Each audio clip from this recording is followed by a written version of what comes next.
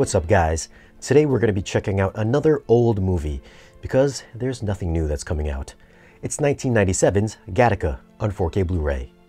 I'm just going to share some of my thoughts on the video and the audio quality, so this is not a movie review. And of course, if you're new to the channel, consider tapping the subscribe button for new weekly videos like this one. Now, let's go over a few tech specs. The movie was shot on 35mm. It's got a 4K DI. It's rated PG-13. Runtime is 106 minutes, and it's got a 239:1 aspect ratio, so it's letterboxed. Sony's been knocking out a bunch of their catalog titles lately, and this one, it's another good-looking transfer.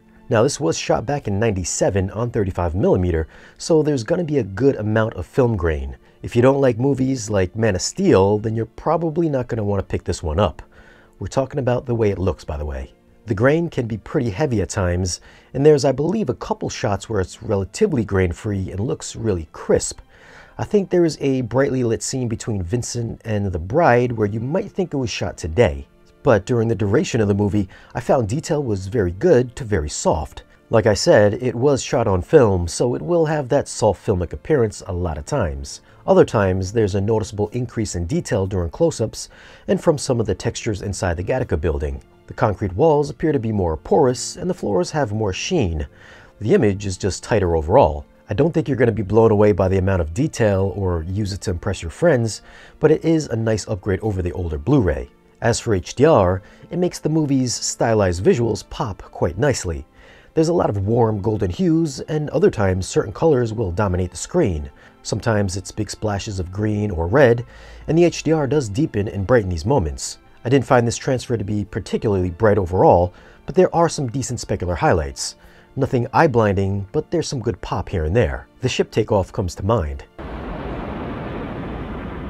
Black levels elevated image depth and gave the picture some added contrast, and shadow detail was still present even in the darker scenes. A beautiful piece of equipment there, Jerome. Have I ever told you that? Only every time I'm in here. Audio gets a new Dolby Atmos mix. Now, there isn't much to this movie in the way of action or anything exciting, so I wasn't really expecting too much in the way of immersive Atmosness. And I gotta tell you, I wasn't wrong. The best, most immersive part is gonna be right at the opening credits. If we take a look at the Dolby Atmos viewer, you'll be able to see what's going on in the height channels. You can hear the fingernails drop from the height speakers to the lower level, and you'll even hear them blow from top left over to top right. There's even some good bass response when they hit the floor or table or whatever. And this is the most exciting discrete part of the mix.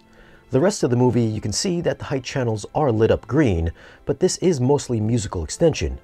The yellow balls, which can be sound effects, don't move that much at all, if at all. So as I expected, surround effects are mostly light ambiance and music. As for bass response, other than the fingernails and the hair clippings at the beginning, the spaceship takeoffs are going to be the other times your subwoofers actually get to do something. Even then, they're not doing all that much.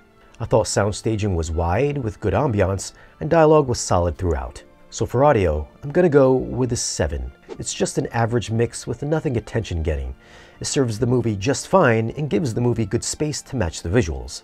Atmos effects are relegated to ambiance, and it's also light on bass duties. For video, I'm gonna go with an 8.2. I never thought the Blu-ray was anything special, so I wasn't expecting anything drastically different. It's a nice upgrade for detail and for color. I just don't think you're going to be picking this up because you think it's a knockout transfer. I suppose if you're a fan of the movie, then this is probably the best it's going to get.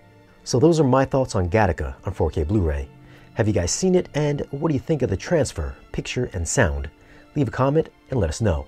Now, if you want to grab this disc, I'll leave some links for it down below in the video's description. As always, guys, thanks for watching.